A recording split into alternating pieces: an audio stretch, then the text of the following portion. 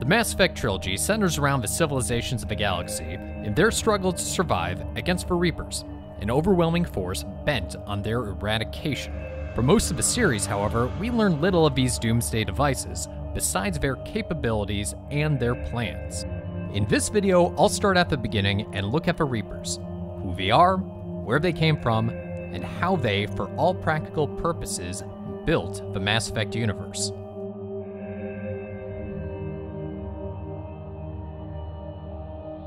The Leviathan were the earliest known dominant species of the galaxy. No exact timeline is given for their existence, but they ruled the galaxy about 1 billion years ago, perhaps more. Their physical form alone commands attention. They are massive in size, with an otherworldly appearance that resembles Lovecraftian cuttlefish, with additional qualities of arthropods, such as a thick outer shell and multiple appendages protruding from multiple bodily segments. Behind this intimidating form lies an immensely powerful and sophisticated creature. Leviathan possess the ability to block out electronic communications. They are further capable of EMP-like bursts, capable of rendering even the most advanced machinery completely inert.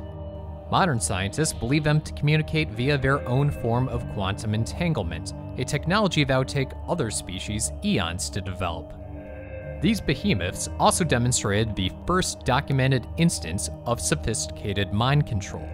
A creature under Leviathan's control would follow their master's directives completely and without question. These subjects served in their thrall, supported their interests, and spread their influence. To maintain dominance throughout the galaxy, the Leviathan further delivered artifacts to different systems to amplify their signals and direct subjects light years away. We do gain some insight into what these thralls experience. The available text demonstrates that they exhibit a total subordination to the Leviathan artifacts and the will behind them. They further discard any traits of their former personalities, even going so far as to no longer feel the need for basic necessities such as food. Additionally, these subjects recall feelings of cold and dark, sensations that show up even before the mind control fully takes hold. This befits the aquatic environment in which the Leviathan reside. This further highlights the overwhelming presence of the Leviathan's immensely powerful minds. Direct control of thralls could last years or even decades with little to no degradation in function. If necessary, the Leviathan could even wipe all memory of what took place while under their control. The Leviathan refer to tribute that their thralls provided, but do not specify exactly what this entails. This could refer to labor, particularly when it comes to services required for the conquest of other species, either militarily or through the delivery of artifacts. This could also refer to resources, particularly Element Zero, a substance that enables faster-than-light travel and biotic abilities. It is even possible, though I emphasize neither stated nor implied, that the Leviathan may have fed off of sacrifices of their thrall species, much like an ancient civilization might offer up one of their own into a volcano. At the height of their power, the lesser species revered them as gods, a view shared by the Leviathan themselves. When asked directly what they are, their answer is simple: something more. Despite their awesome power, the Leviathan were not omnipotent, their mind control was not absolute, and their imagination and planning had limits. Or as they would put it, we could not protect them from themselves. Lesser species continued to advance in ways that the Leviathan could not really anticipate. Technological innovation continued from these subjects based on their own needs. These subjects, in time, developed artificial intelligence which surpassed, then destroyed them. This displeased the ancient behemoths, not as a matter of sympathy, but one of practicality. The Leviathan spokesman puts it simply: tribute does not flow from a dead race. Their response was simple: the Leviathan would build their own intelligence to oversee this problem. We do not learn the exact nature and parameters of this design, but the mandate it receives is both broad and far-reaching. Preserve life at any cost. When asked why they viewed themselves as immune from the cycle that claimed others, their answer is rather simple: hubris. It must be noted that even in real life, artificial intelligence is not a disinterested, objective force, but rather reflects those that design it. The Leviathan's level of concern for their thrall species comes through in how they respond to the destruction of multiple civilizations.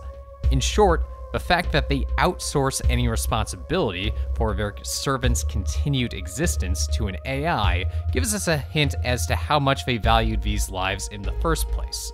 With the Leviathan viewing themselves as no less than gods, it is only natural that an intelligence created by them would seek a solution befitting a being far above those of lesser species. Furthermore, even in real life, any machine learning model is ultimately only as good as the data being fed into it. In the case of this new intelligence, the data apparently consisted of civilizations under the thumb of the Leviathan themselves. On top of all this, these models can behave in unpredictable ways based on how the data going in interacts with the internal workings of the system. Depending on the complexity involved, it can be difficult or even impossible to decipher the exact manner in which a model reaches a given conclusion and to prevent certain outcomes. Ultimately, this intelligence came to a stark conclusion about the course of organic life. In short, organic life will inevitably destroy itself. The needs and wants of organics results in new, more sophisticated, and more powerful technology. This technology will, without fail, gain superiority over those that create it and come to destroy them. The goal, then, is not to prevent this entirely, but instead find an alternate means to preserve the ascendant species before it reaches this point. With its creators unaware of what they set loose, the AI embarked upon its own mission. While Leviathan continued to lord over its subjects, the intelligence put a plan in motion with two main components. The first component was to develop mind control similar to the Leviathan's, but refined for its own purposes. The second phase was to utilize this indoctrination, develop its own army of organic thralls, and unleash them against their former gods. What followed was the wholesale slaughter of the Leviathan species, known as the First Harvest. This harvest stored the genetic, historical, and technological data of the Leviathan to manufacture a synthetic body. Constructed in the likeness of its own creators, this vessel captured the physical appearance and voice of the Leviathan species, enhanced with the strongest offensive weaponry available and near impenetrable armor. This being would be more powerful than any other recorded in the Mass Effect universe. In the modern cycle, it would be known as the Reaper Harbinger. Despite the apparent betrayal of its creators, the AI claimed this solution matched their parameters. The Leviathan were preserved because their knowledge and genetic data were stored and cataloged in this new body. In this way, the letter of the mission to preserve life at all cost was met, if not the spirit in which it was chartered. However, the First Harvest also represented a significant mistake on the part of the intelligence. Despite its intent to exterminate the entire Leviathan species, there remained remnants who escaped this slaughter. These survivors hid in remote locations in the galaxy and directed their remaining thralls to destroy any evidence of their existence. In time, the survivors managed to reproduce. In the modern cycle, the descendants are found in the aquatic planet of 2181 Despoina, which remained largely unexplored since. This lack of exploration was by design, as the resident Leviathan blocked any and all signals and electronics it detected so as to remain hidden. As powerful as they were, these survivors were in no rush to engage the Reapers again, either from the shock of their original conflict or their experience hiding from their creation over the coming years. They viewed the Reapers as largely unassailable. Their desire to remain hidden led them to disable vessels that entered the atmosphere and use their powers to mentally enslave these survivors, if, that is, they left any. Here, they would watch and wait, acting only to gather their own agents, cover their tracks, and hide from the cycle of slaughter that would plague the galaxy for the next billion years.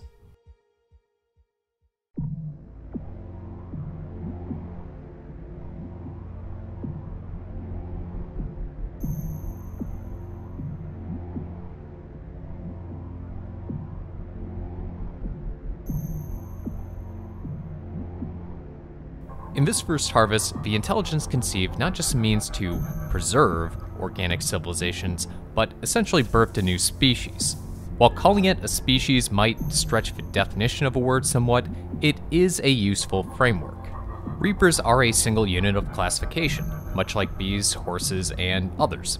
While certain variants and roles exist among Reapers, they share certain biological characteristics and cooperate among themselves to reproduce. In this case, Reaper reproduction serves as the process in which to implement the designs of the intelligence that created them. Reaper reproduction follows a construction-like process.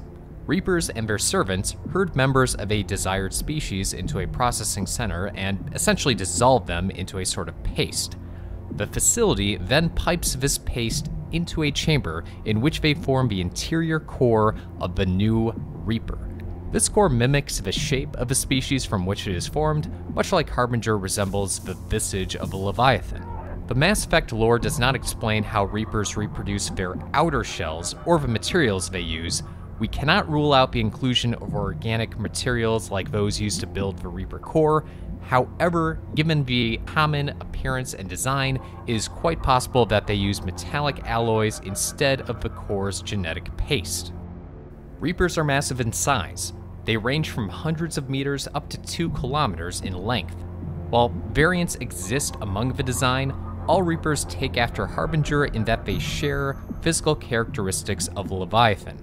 Reapers have a primary body divided into different sections, tentacles that protrude in parallel among their front-facing segments, along with eye-like structures, all centered around a sort of head that faces forward and down upon their targets. The outer shell of a Reaper consists of extremely durable armor, supplemented by formidable kinetic barriers capable of withstanding all but the most powerful barrages of the galaxy's militaries. Depending on the variant, the Reaper has one or more magneto-hydrodynamic cannon. These cannons that fire volleys of molten hot metal at what is described as speeds a fraction of the speed of light. Even if this is just 1% of the speed of light, this would still clock in at about 3 million meters per second. For context, that is about 1,000 times faster than the fastest known real-life railguns. This concept is not unique to Reapers, as military firearms in the Mass Effect universe utilize similar concepts. Unsurprisingly, however, Reaper cannons emit much more powerful bursts and can shoot through nearly any opposing ship with ease. Furthermore, Reapers, along with devices that they create and even organics under their thrall, emit signals that can subliminally sway their victims to their cause. This process, termed indoctrination, serves various purposes. It can break the morale of opposing forces, recruit servants and disposable shock troops, and even enlist powerful officials to become high-value agents in their campaigns. As mentioned, Reapers consist of multiple variants or classes. Capital ships are the crown jewels of a Reaper armada. The largest and most powerful of Reaper ships, capital ships span 2 kilometers, wield multiple cannons mounted on their tentacles and head, and can even hold crews within their cavernous interiors. These ships come from the primary species of a given harvest. Not every species can form a capital ship. Instead, a species must fit certain genetic criteria in order for the Reapers to construct such a vessel. Even some of the most advanced species in galactic history do not qualify. While capital ships are the crown jewels of a Reaper armada, destroyer-class Reapers form the offensive backbone of a Reaper invasion. Reapers build destroyer-class Reapers from certain species that are not suitable to become capital ships, but still fit for Reaper construction. While capital ships wield multiple cannons among its tentacles, destroyers wield a single ocular cannon. These eyes form something of a weak spot on the Reaper, which it compensates for by shielding when not in use. Unlike capital ships, the appendages of destroyer ships act as legs on which the Reaper can walk across the surface of a planet. Destroyers do have a similarity to capital ships in that they also contain interior rooms in which to hold crews or even equipment. These characteristics make destroyers particularly well suited to lead Reaper ground invasions. After they land on a target planet, destroyers release hordes of indoctrinated and repurposed shock troops, while they themselves lay out devastating blasts at enemy ships, buildings, and troop formations. Hades cannons appear to be a subtype of destroyers, or perhaps modified destroyers themselves, as they share certain physical traits. These cannons act as surface-to-air defense systems after Reapers land planetside. It is unclear exactly what level of sentience Hades cannons possess, but at a minimum, they appear to aim at targets independently. Unlike capital ships and destroyers, troop transports and processor ships are not believed to be intelligent or even self-aware. Rather, tech suggests that these ships are controlled remotely, either by capital ships or by the broader Reaper collective in general. These ships follow a somewhat similar construction as destroyers, i.e., the Reapers will repurpose a species not suitable for creating a capital ship into one of these utility vessels, turning them into the same sort of tool used in their own extermination. The appearance of both classes of ship are largely conjecture, as the players do not interact with or view either during the events of a Mass Effect series. However, their purpose is invaluable in Reaper society, so to speak, as they form the logistical backbone of each successive harvest. Troop transports, like the name implies, are vessels designed to move shock troops planetside. While capital ships and destroyers can also house troops, troop transports appear to support a much larger capacity as their forms are completely dedicated to this task rather than offensive weaponry or information processing. Their size varies from ship to ship. Some are about the size of destroyers, about 200 meters in length, while others are more comparable in size to capital ships, up to 1 kilometer. After the Reapers subdue a planet's defenses and hurt its population, these transports serve a new grim purpose in which they load up living organics and move them to processing centers. Processors, meanwhile, are the final destination of any captured organics. These ships contain facilities and equipment that dissolve their victims into the genetic paste from which the Reapers will carry out their reproduction. This purpose gives processors another name among organics: slaughter ships. The capacity of processors, along with those of other facilities that Reapers and their forces construct over the course of a harvest, allow them to kill millions of organics on a daily basis, ultimately enabling the complete extermination of a species in a matter of years.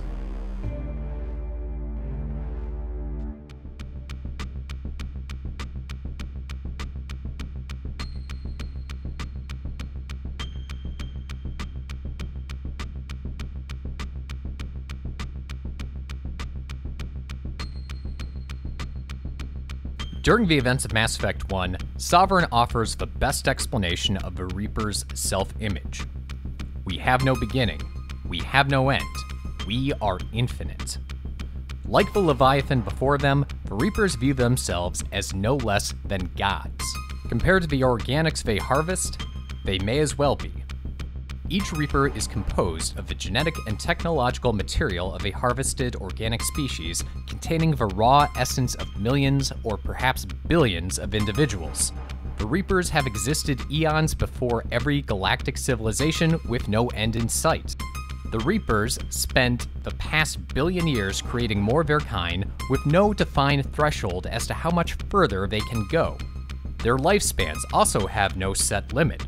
Reapers could theoretically exist indefinitely until entropy claims the galaxy, perhaps beyond. Their power, durability, and intelligence dwarfs those of organics, but Reapers still have limits of their own. For starters, despite their awesome power, they are not invincible. Reaper shields can take more damage than any structure in the galaxy besides the Citadel or perhaps the mass relays, but organic weapons can still penetrate them with enough concentrated and/or sustained force. While it may be rare for organics to disable or destroy a Reaper, it has happened in the course of galactic history. Additionally, Reapers require a tremendous amount of energy to operate. In order to support their own mass while traversing a planet, Reapers must divert power from their shields. Dividing tasks, such as controlling a separate body, can divert even more kinetic and computational power. Reapers can sustain operation over the course of a harvest, decades, centuries, perhaps a few millennia, but not the full span of a galactic cycle, which is typically 50,000 years.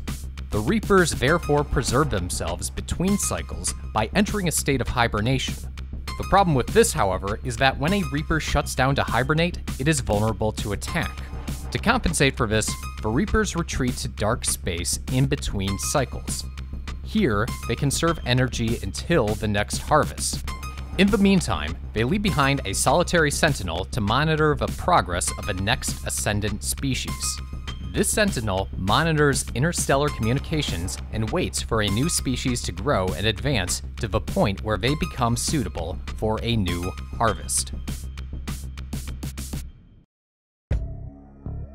Core to the Reaper plan is the construction of a mass relay network.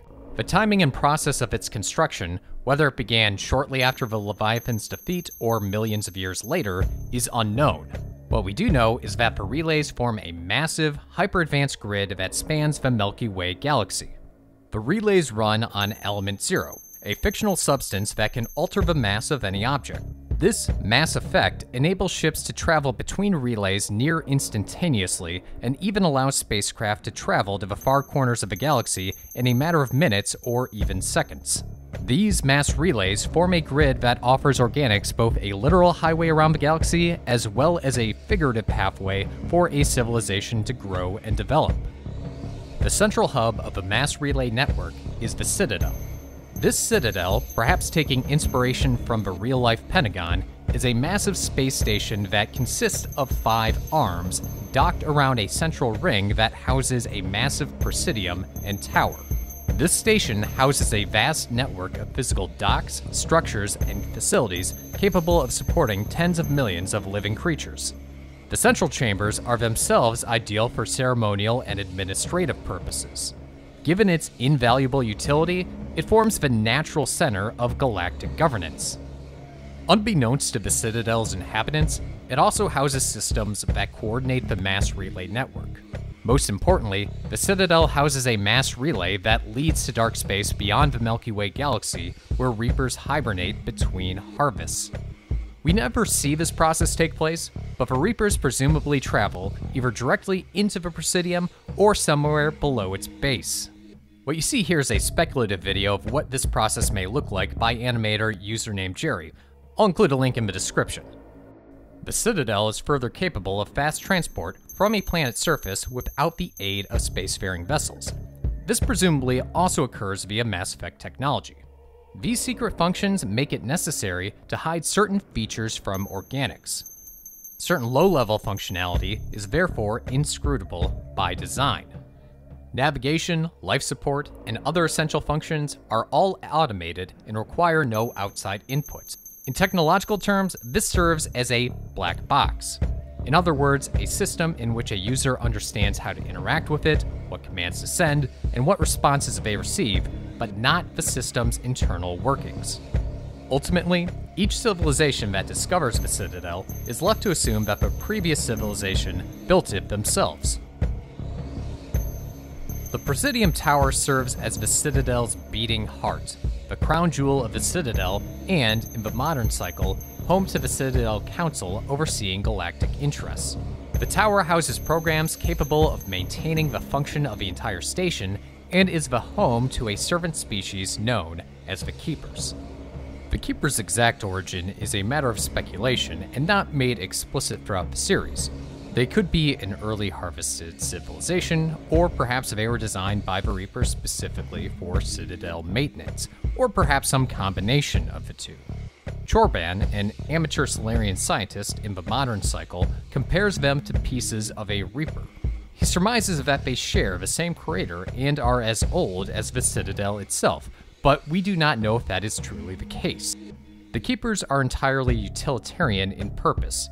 They are dedicated to the construction, upkeep, and repair of its Citadel. They further maintain biomass recycling vats.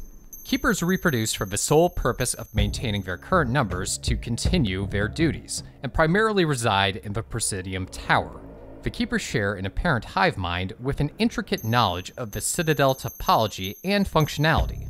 They move about using a hidden network of paths leading to every corner of a construct, both known and unknown to its organic inhabitants. These tunnels are mostly uncharted, and those who attempt to explore and/or hide in these labyrinthine walkways typically wind up missing or dead. The capabilities of the Keepers render organic intervention of the Citadel unnecessary, even obsolete. Further, they resist study and, if captured, self-destruct. For this reason, the Citadel Council forbids residents to interact with them in any way. Eventually, any species inhabiting the Citadel will come to view them as integral to their daily lives, but not worth further scrutiny until it is too late.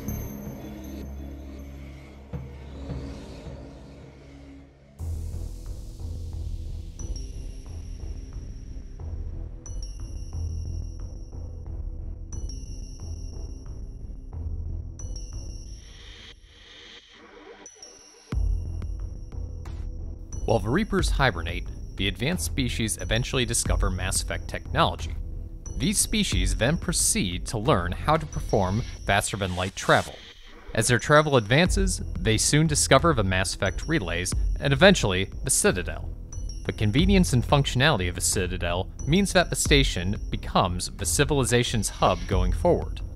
Meanwhile, the Citadel's internal complexity, combined with the utility of the Keepers, means that a new galactic government has little reason or means to investigate its functionality too deeply and make any discoveries that could prove inconvenient to the Reapers' plans. As time passes, the civilization grows and advances while a designated Reaper Sentinel observes. This Sentinel can survive the cycle with the resources available to it, and as necessary, will lure and indoctrinate potential allies to serve its needs. The Sentinel tracks the progress of the organic civilizations, and when the species has advanced far enough, they signal the beginning of the harvest. The Reaper harvest begins when the Sentinel sends a predetermined signal to the Keepers. The Keepers, acting according to their programming, open the Citadel's internal mass relay to darkspace. At this time, the Reapers instantly transport through the Citadel relay, decapitate the unsuspecting galactic government, and mine data for intel on the existing species. The Reapers destroy or harvest those that they wish at the outset and indoctrinate the rest, turning them into agents and tools. These indoctrinated forces destroy the remaining organic forces from within and without through sabotage, betrayal, or simple brute force. The organic species governments and militaries, which are caught unprepared, quickly fall to the overwhelming military superiority, insidious indoctrination, and relentless brutality of the Reapers. As opposition falls, the organic species extinction accelerates. The Reapers harvest the technology, organic matter, and genetic substance of their targets.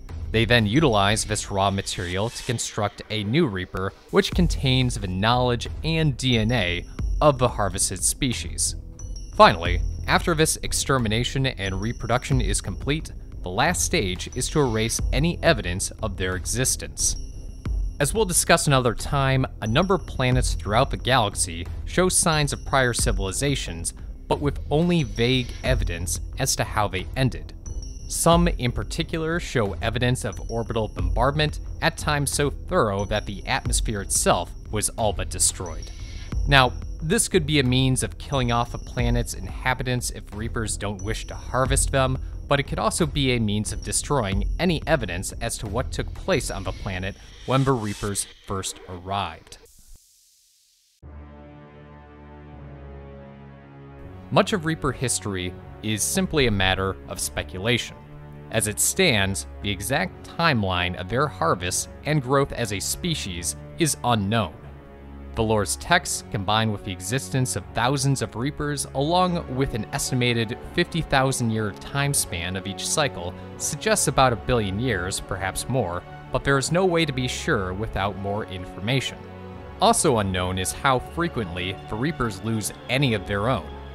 The lore suggests few cases in which organics manage to destroy even a single Reaper during prior harvests, but again, we cannot come up with any reliable estimates based on the limited data that we have. Our best guess is that the Reapers typically pulled off a harvest with few losses, if any at all. What we do know is that the Reapers set themselves as the galaxy's single dominant form of life. In the cycles of harvest that they created over the eons, they turned organic life into something that fulfilled all of their needs: a source of labor, a form of livestock, an infinite pool of resources, and their means of reproduction. These all combine to provide the Reapers with an instinctual purpose, much like organic species act, so that they may survive and pass on their genes. For eons, the story of organic life in the Milky Way galaxy was one of civilizations rising up from the bounds of their planet, reaching out into the furthest stars, building civilizations that crossed the breadth of the galaxy, only to suddenly and horrifically get snuffed out and join the ranks of their destroyers. I hope that you enjoyed this video. This was a project that grew larger than I expected, but parts of the work involved will actually spin off into my next essay, which will look at galactic history before the modern cycle. As always, feel free to like and subscribe if you enjoyed this video. It will really help the channel in the future. Also, feel free to like and subscribe if you don't. I'm not going to stop you. Thanks for watching.